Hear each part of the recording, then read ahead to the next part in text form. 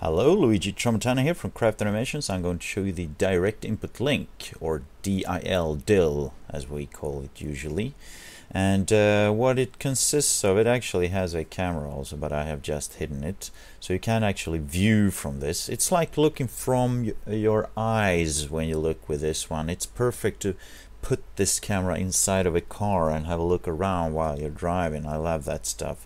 But don't forget the motion filter cam in that case, otherwise it will look too stiff. Anyway, let's hide the camera here again. And the thing here is that what this one does, an input is a joystick or a gamepad that I have, or a 3D connection mouse that I will show you here. And what it does here is to move this one. It has three ways of moving.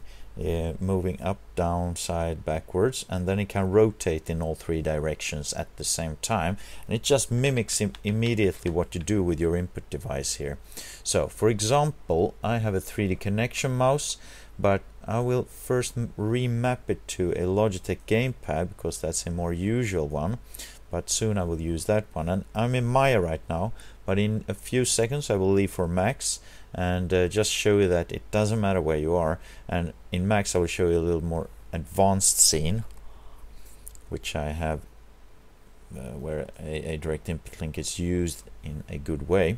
Okay, so now I have mapped it to my Logitech gamepad here, and I just hit record and see what happens. Okay, so that's my left thumbstick, just looking around. It's like a human head, wouldn't you say? I would say so, at least. So that's exactly what it does. It mimics almost like a human head. And the thing here is that many companies use this as a puppeteering device. Now, isn't that interesting? Because you can react at the same time that you speak, because it just reacts to whatever you do with your input. So it's a very versatile tool in many ways. So here also, let's go into the inputs here, and I would choose, that was without roll now, which is good for head movements because you usually don't roll your head. But if we choose roll smooth only, then we can see that we can choose to move this basically anywhere inside this cage here. That's with my buttons and combinations on my thumbsticks, like that. So that's what it can do. 95% of the cases it's only for rotations that you use this one. So you have a bone system here, and then this cage here is attached to the neck bone, and then the head is attached to this one. That's how you would get a talking head. And you can do this for wrists or whatever. Anything you can imagine, actually. So that's the thing here. This is the relative cage, and that's what you attach to objects. You want this thing here in the middle to move with.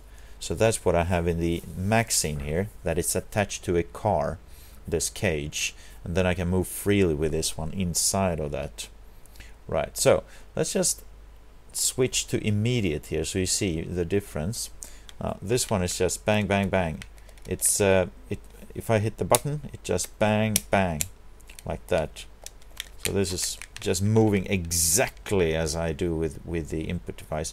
Now I wouldn't suggest that often. I would suggest you use smooth or a very smooth or something, because it just looks better, that's all. And for example, if I choose smooth here, and then I go into the input settings here, and now I will show you the 3D connection mouse, which is a Space Explorer.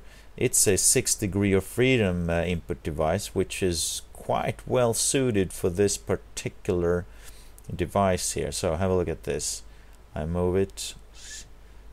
It just listens to all my commands here in a very nice fashion, like this. So highly controllable. So this is perfect for these puppeteering situations, because if I choose no roll here, it just reacts to everything I do here. Hey, what's your name? Well, that was actually a little slow, I would say. So let's choose quick here. Now we have roll on this one. Unfortunately, we can pick out the roll. We can delete the roll here. So let's actually do that. Let's clean the forwards and backwards, and just have up and down, left, and then right, the roll like that. So now we're safe from rolling and moving sideways. We can still move the head up in surprise. Hey, what's your name? My name is, well, you know, I can't tell you that because I'm afraid. And you can also limit how far it goes here with this maximum value. So for example here, I think that the up down should be smaller, 0.3, say that, and then just then it just goes up there, which could be a better position for a head. And I notice here also that the DirectInputLink actually has a dead zone, so let's go in and fix that. Advanced dead zone 0.2. This should have a dead zone of 0. That's what I would do with this one. Dead zone 0. Just it kept those dead zones from the previous joystick here.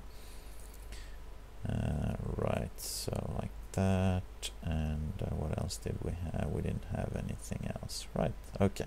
Now it should behave a little bit less erratic and more responsive. Yeah, much better. Like this. So what's your name? My name is well, hey, don't look over there. That's quite fun stuff. So this is just, I mean, I'm just playing around here. You would do this 1,000 times better than I would ever be able to do, especially in this short of time. And as with all our tools, I mean, if you're satisfied all the way to that point, say, let's see, I don't know where that. Let's start from the beginning here and do a little seamless transition here. So I have it there. You know, I'm looking around. Hey, what's up? And then I made a mistake there. Then, as usual in our workflow, you just back it up to a position where you were satisfied, like there. Move the joystick in place, and well, I moved it too much there, I noticed. So let's move back like that, and like that. So I just continue from there and have it go from there. Okay, so that's being said, I will just jump into 3ds Max here quickly before my time is up and show you this. Here is a mount for this. Well, that's Maya. So let's close those and open up. There we have. It's a little complex rig here, and we see that we have a direct input link that is controlling the turret here, this one. So that's what is being turned around here when I turn the firepower, but it does not rotate it directly like we did before, because look at this. I'm pulling the thumbstick to the right, so it smoothly just rotates, and it keeps rotating. And guess what? If I release it now, it won't go back. Bang! It stops there. So that's a way. That's more of a turret-like movement we have there. So I like that setting for this particular device in these cases very, very much.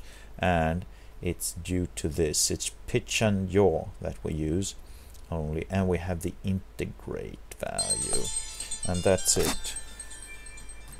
So what we do here is that we use this pitch movement integrated, and as soon as I release my joystick, it just stays there where it was last time.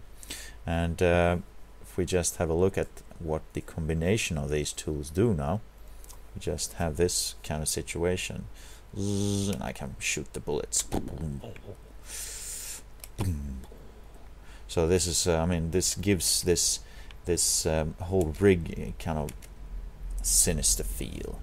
Yeah, I'm not going to hold you anymore, and I thank you for listening to this tutorial, and I hope you enjoy this tool and find out thousands of ways to use it, and then mail it to Craft Animations, showing your stuff to us. Thank you very much. Bye bye.